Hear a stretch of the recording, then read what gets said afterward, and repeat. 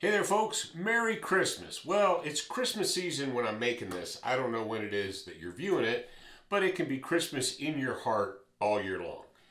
Merry Christmas to you, and today I'm going to talk about this gun right here. This is the PX9 duty pistol from SDS Imports.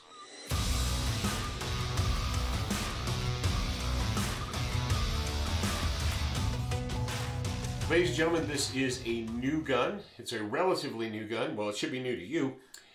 If you're familiar with the Zigana, the Z-I-G-A-N-A, Zigana or TSAS pistols that SDS Imports has been bringing in, they had a Gen 1, then they made some upgrades to the Gen 1, and one of the upgrades was not only interchangeable back straps, but interchangeable side grip panels.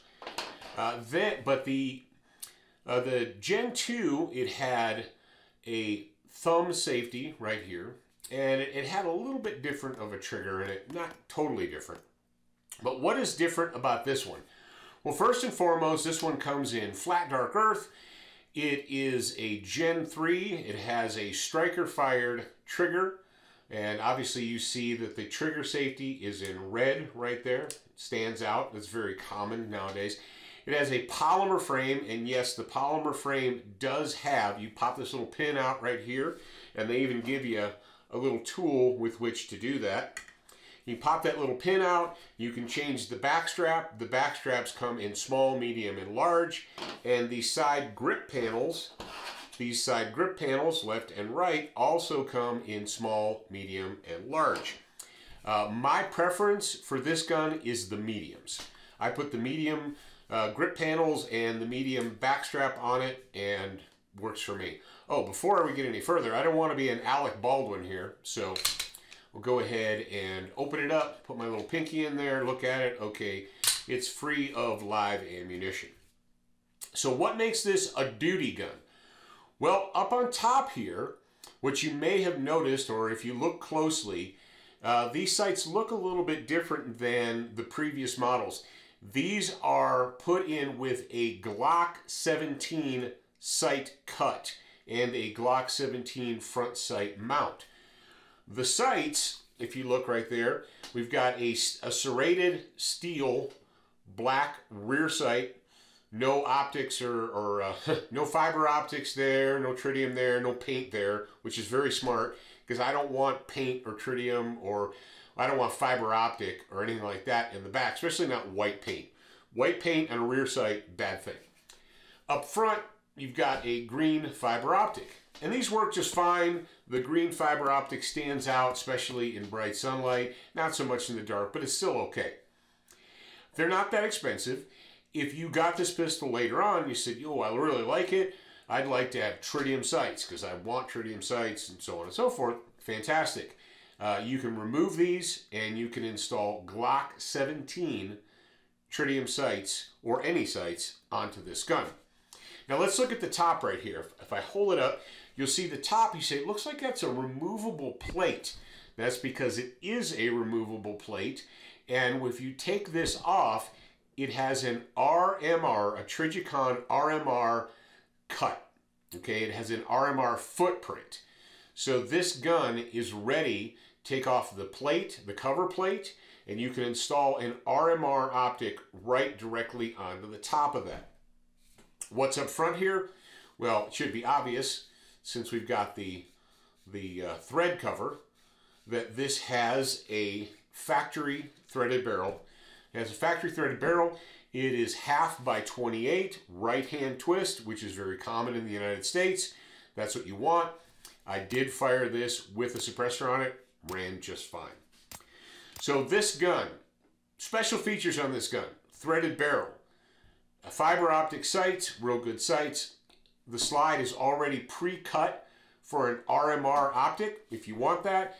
It comes with interchangeable back straps and grip panels. Now if you look right here, the magazine well is already beveled, but if you really want to make it a super mag well, you can put this on there, install one screw, and boom, there you go.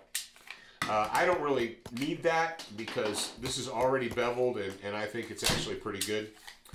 Let's talk about the magazines. What's different about the magazines?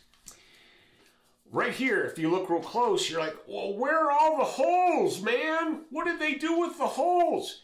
There's supposed to be 18 holes in the back of this. No. Here's the deal. They did something really smart. If you know anything about the Beretta M9 mags, if you know about the P35 high power mags, they don't have 17, 15, 16, 17 holes in the back. What they have is they have a 5, like the Beretta and the P35, excuse me. The P35 High Point has a 5, a 10, and a 13. The Beretta has a 5, and a 10, and a 15. So what they did, because this is a duty pistol, and they expect this gun to be used in extreme conditions, all right? So our hostile environments. They moved the witness holes over to the side, and rather than drill 18 or 17 holes in the magazine, there's a 5, a 10, a 15, and then there's an 18. I don't know why they decided to do a 15 and an 18, but whatever. So rather than, and these are 18 round magazines. Look like it, they hold 18 rounds. So rather than drilling 18 holes into the back of the magazine where dust and grit and lint and crap can get into the magazine, what they did is they did away with that, and they just have 4. So if you can't deal with 5, 10, 15, 18, I don't know, get a different pistol or something. I thought that was a very intelligent design, a very thoughtful and intelligent design for these magazines. All right, the pistol comes with the pistol. It comes with 2 18-round magazines, and these are SIG 226 pattern magazines. FYI, they're SIG 226 pattern magazines. Comes with a loading tool. It comes with the little tool, and this tool actually can be used to remove the screws from the top plate, and this tool can also be used to thread in the screw for the magwell. All right. It comes with 3 sets of, there you go, 3 sets of back straps, a small, medium, and a large back straps and grips. You get a cleaning rag brush, and then you get a scrubby scrub barrel brush. All right, and it also comes with a Spartan style holster. Now, you might be asking, you say, okay, I went to my favorite holster maker and they didn't have a holster for this. Aha, that's because this frame and slide are close enough to the XDM, the Springfield XDM. This is an XDM polymer holster that I happen to have. It's a belt holster. I had this on hand. You can see it's a little bit scratched up because I've been rolling around on the ground with it and doing drills and so forth.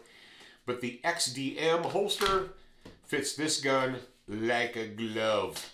Fits this gun like a glove.